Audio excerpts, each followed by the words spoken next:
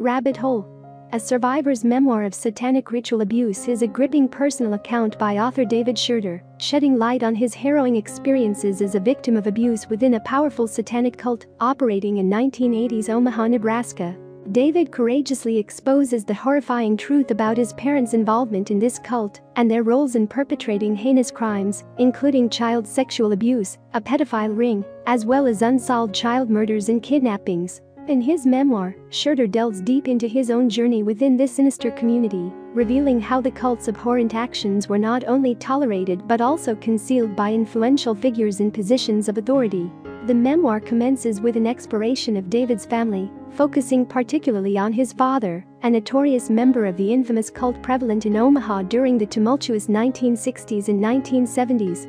David unflinchingly recounts the traumas of his childhood, vividly describing the perilous environment created by his alcoholic and abusive parents, placing him and his older siblings in constant danger. He candidly unveils his motives for writing this memoir, which include shedding light on the crimes committed by his father and his accomplices in the name of Satan, as well as embarking on a personal journey of healing and liberation from deep-seated wounds that remained concealed in his subconscious until he sought therapy as an adult.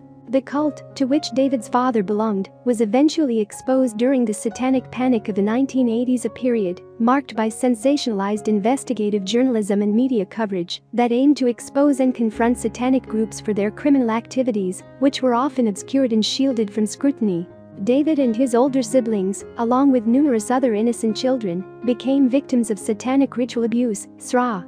The cult, led by David's father, perpetrated countless acts of childhood sexual abuse, violence against minors, and the trafficking of children for sexual exploitation throughout Omaha during the 1960s, 1970s, and well into the 1980s. By recounting his own experiences and exposing the dark underbelly of this nefarious cult, David Shurter bravely unveils the atrocities committed against vulnerable children.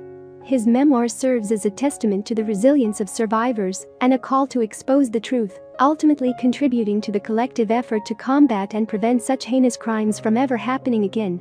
David's father's cult had disturbing ties to the local Franklin Credit Union, an institution led by a group of affluent individuals who shamefully funneled nearly $40 million into maintaining a pedophile ring in Omaha.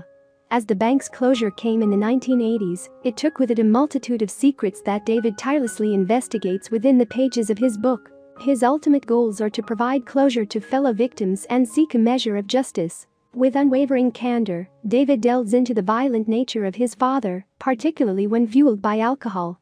He fearlessly confronts these topics, shedding light on the abhorrent atrocities committed by his father, who tragically evaded justice by passing away before being held accountable for his actions. Through meticulous detail, David exposes the harrowing experiences he endured, illuminating the dark path that his father paved. David's personal journey to reconcile with his trauma has been a lifelong pursuit. Seeking solace from chronic nightmares, he sought therapy, eventually realizing that these haunting dreams were manifestations of the violence he witnessed and endured during his childhood. Motivated by his own healing and the desire to give voice to other Omaha children silently suffering from similar traumas, David embarked on a profound exploration of his own memories. As a survivor of satanic ritual abuse, SRA, David Shurter advocates passionately for child victims of sexual violence and human trafficking.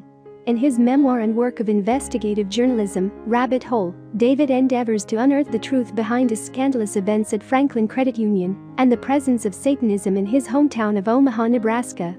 Furthermore, he serves as an advocate for individuals grappling with severe post-traumatic stress disorder, PTSD, drawing from his personal experiences of healing from profound childhood trauma. David's dedication to supporting others is also exemplified through his role as the editor of Banquets for the Soul.